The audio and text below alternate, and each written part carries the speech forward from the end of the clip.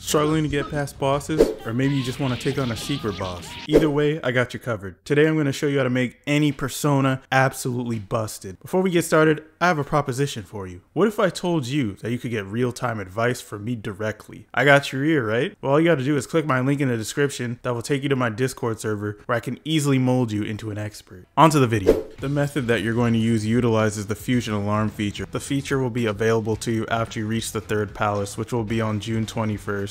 Until that, you'll need to use incense if you want to increase your persona stats, or use the gallows normally since it unlocks on June 21st. There's also a couple of prerequisites before we can abuse this method to its fullest extent. First, you'll need to rank up Ryuji's Confidant to rank 7, which unlocks the instant kill perk. You'll also need to rank up Chihiya's Confidant to rank 8 to unlock the celestial reading perk, which forces a fusion alarm and increases the chances of one going off for the remainder of the day for 20,000 yen. Once you've done both of these things, the world is your oyster. Before we get started, you want to make sure you have the persona you want to power up picked out. Personas aren't just stats anymore. They have traits that can make them even stronger. It's good to have an idea of what kind of build you want to go for with a persona before you start. It would be a shame if you got a persona maxed out only to realize you missed out on extra utility because it didn't have a desirable trait. The next thing you want to do is have Chihiya do a celestial reading so that a fusion alarm will trigger and you'll get increased chances of them going off for the remainder of the day. Then head straight to Mementos. I had no more script. This is live at this point. We are here in Mementos. After you've done what I've instructed, this is where you should be. As you can see, the velvet room door is glowing red, so that means a fusion alarm is currently active. So the next thing that we're gonna do is you can go to any floor in Mementos as long as you're in Mementos. Hold on, let me just make sure you gotta have free persona slots or else you're not gonna be able to do this. Okay. Alright. So, like I said, we're gonna go into Mementos. So it really does not matter where you go. If you need some money or something, you can just go to a floor around your level or something. But like I said, we need to utilize instant kills. So to do this as fast as possible, I'm just gonna go to the first floor. All right, so we're gonna get in the car. I'm gonna look around for some shadows. There's one. Now you see how he's highlighted green? If he's highlighted green, that means you can instant kill him. So we're gonna dash up to him. All right, he's instant killed. So we got the money, we got the EXP, and we got the persona. The persona is what we need. So we're gonna look for one more. Thought I just saw, yep, over here. All right. Now what we're gonna do is we're gonna go back to the entrance. I happen to have 88 Goho M's, so we're gonna take those and go back to the entrance. All right, now we're in the velvet room. So what we're gonna do is, first of all, I gotta get a persona out of the compendium. So let's get Arsene. I just wanted to show you guys this live so you don't get confused. I know some people are more comfortable with a live demonstration. So all right, so here's Arsene. Look, I've done nothing to him, so we're just gonna get him out. So what we're gonna do is fuse these two that we just got. Let me skip that so the video doesn't get demonetized. All right, persona's been made. All right, confirm. Now you see how he's highlighted yellow now? That means he's a mutation persona, I believe it's called. So now that he's a mutation, what we need to do is we're gonna use him to strengthen the persona that we want to power up. So we're going to strengthen Arsene, and he's going to be the sacrifice. Now, if you know how the fusion alarm works, if you do anything with a mutation right after you make it during the same alarm, anything you do involving it is pretty much guaranteed to fail. And that's what we want because of the reward you get if this fails. So we're going to go ahead. Got to skip that so don't get demonetized. See, as you can see, the sacrifice failed, but you don't get nothing out of it. This is exactly what we needed, and I'll show you why. Now, as you can see, all of its stats went up. So when you do a failed sacrifice using a mutation persona to power up the persona you want, you get 10 points divided amongst the persona stats. which is really good. You don't get any EXP, but you get the stat boost, so it doesn't really matter unless you're really trying to learn a skill. Pretty much this is what you do over and over again until you get all your stats to 99. But since there was an accident, I'm gonna get kicked out. So now what we have to do is, since the alarm is not on anymore, we have to go back.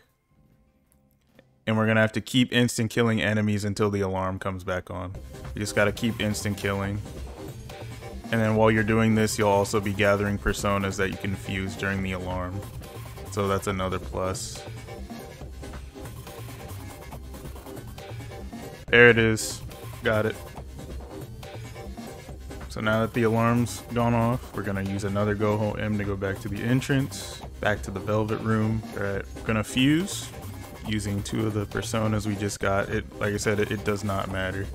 Skip. Alright, personas made, skills are changing, do not care.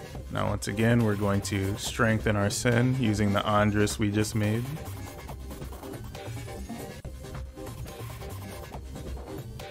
And it's going to fail again because we're using a mutation persona that we just made.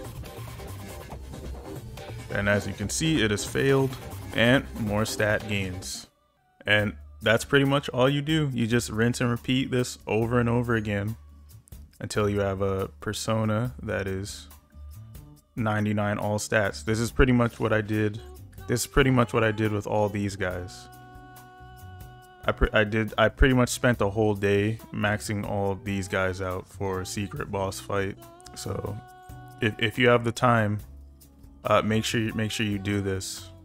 It's really good. It breaks the game. And if you don't have celestial reading, it's still good to do this. Like fuse a persona and then use the mutation to strengthen one that you may be using to progress through the story. That's fine too, you can just do that. But once you have the celestial reading and instant kill, definitely try to get a persona to 99 all stats, and you'll be able to beat the story mode very easily using this method. I did this with someone that was struggling really hard on their playthrough, and they were pretty much able to do end game in like a few minutes. So yeah, this is busted. So before I talked about having proper traits to make your persona extra useful when fighting against enemies. There are different types of builds you can make for personas. You can pretty much make them the way you want, but usually when you're doing things like fighting secret bosses and things of that nature, you want to build them in a certain way that helps you fulfill a certain goal in the fight. So as you can see here, this Orpheus, it has the trait Wealth of Lotus, which makes it so that the effect of support skills that have been cast on allies last 2 extra turns. And so I have that with pretty much every, like all the auto buffs that I could get. So we get auto Mataru Kaja, auto Muraku Kaja, auto Masuku Kaja. I'm sorry if I'm pronouncing these wrong. Pretty much they all get these at the start of battle, and they last an extra 2 turns. That way I don't have to cast like Heat Riser or something at the start of battle. And then I have things on it like Debilitate, so I can debuff the enemy. Pretty much I can get my game plan going a little bit faster. And I have Repel Elect to cover the weakness, Drain Curse to cover another weakness, and Neo Cadenza, which restores 50% HP. And as you can see, it also increases attack, defense, accuracy, and evasion for your allies. So whenever the buffs run out, you can just cast them again and heal at the same time. Very strong build. So this is just an example of what you can do. I have one for technical damage too. So Raul, he's really good for technical damage since he has a trait that increases his damage by 50%. As you can see, I have skills that have a really good chance of inflicting ailments, and then you just go to work. Really good. And this one's for healing because of the trait Demon's Bite, which doubles the amount of HP that I get. So I recover a lot of HP every turn. Instant heal, so any ailment I get, I recover right after. Actually, as you can see, look, I have Holy Embrace, that's 25%.